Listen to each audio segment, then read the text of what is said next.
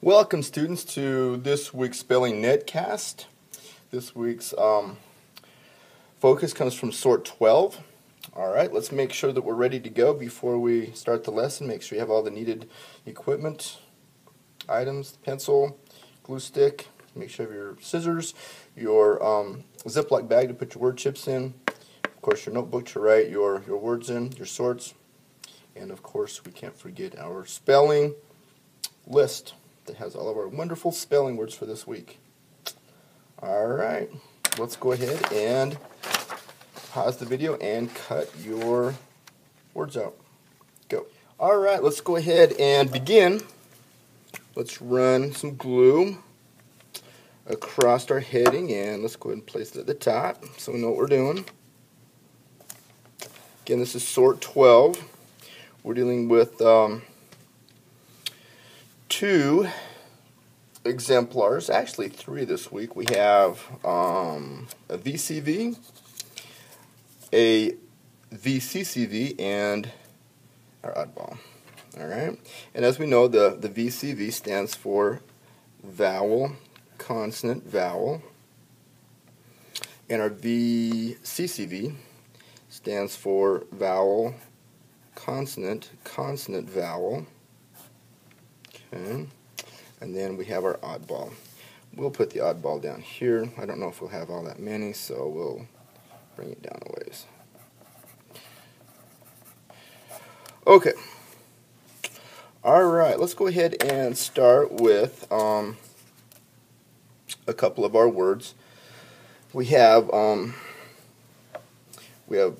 super and we have supper. Awfully close. One has an extra letter, and the extra letter is a consonant.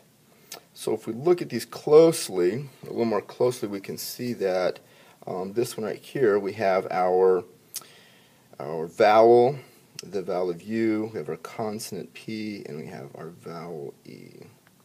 And we don't have two consonants together, do we, ever in this word, so it'd have to go under this exemplar. So let's go ahead and write, again, this is super, supercalifragilisticexpialidocious.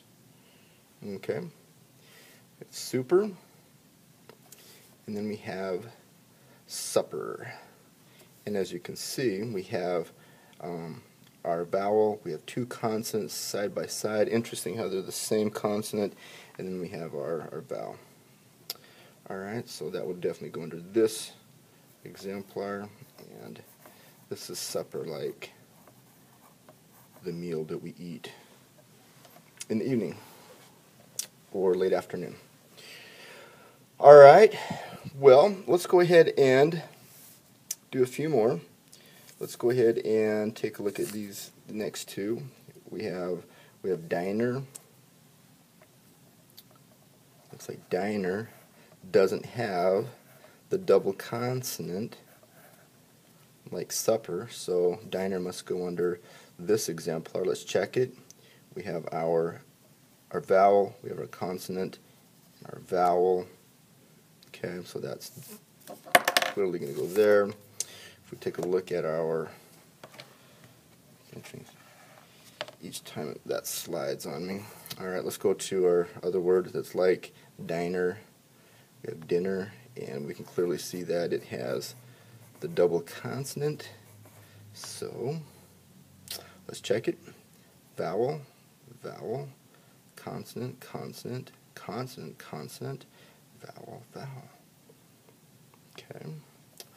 Alright, let's put these off to the side, the ones that we've done. Alright, let's take a look. Let's do one more. Okay, let's do some creatures. Here we have a wild animal, and the tiger. Rawr. Kind of a wild creature. We have, it looks like a vowel, consonant, vowel. So we'll write it under this exemplar. Okay. And on the more peaceful, mellow side, we have the domestic kitten. Meow. Okay, so and it does have the consonant, the double consonant. So we'll go ahead and write it under this one. So we have our vowel, our consonant, consonant, vowel. There we go. All right, let's take a close look at our words, and let's go back to tiger and kitten. Let's take a look at the vowel sound in the first vowel as it shows up. Okay, let's say it together. Tiger, tie. That's a long vowel sound. Okay, so this vowel sound right here is long. Okay, and if we come over here to this side where we have the consonants, the double consonants together, let's see what this vowel sound makes. Okay, together, kitten, as in igloo. So this is going to be short. So this vowel sound is going to be short. Tiger, I. Diner. So this one's going to be long as well. So each of these is going to be long. And then we have short on this side. Let's see if it holds true on this one. Dinner, like in igloo. That works. And let's check the one up on top. Like umbrella. Upper. That's definitely short. Okay. So, what do we know? When it's vowel, consonant, vowel, the first vowel sound is long. And when it's vowel, consonant, consonant, vowel, the first vowel sound is short. Now, we still need to address the oddball issue. Let me get rid of these. Let's take a look at busy, for example.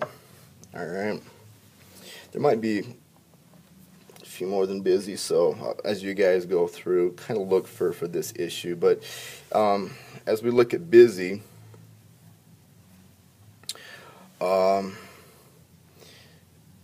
let's write it, and as we pronounce that first vowel sound, it's not long, and it's not short either.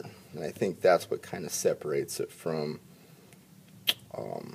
these that are up on top, especially this one here, because again it closely resembles the vowel consonant vowel, vowel consonant vowel. However, this sound right here is what sets it apart and makes it an oddball, and it looks like it might be more like the schwa sound. So kind of look for the oddball as you go, but it looks like our main focus is vowel consonant vowel and vowel consonant consonant vowel. So I'll turn the time over to you. Go ahead and finish sorting the rest of your words. Good luck. Remember, students, the reason why we're doing this, so we can become better readers and writers, definitely better spellers. This is due Thursday. Get her done. Do a good job. Bye for now.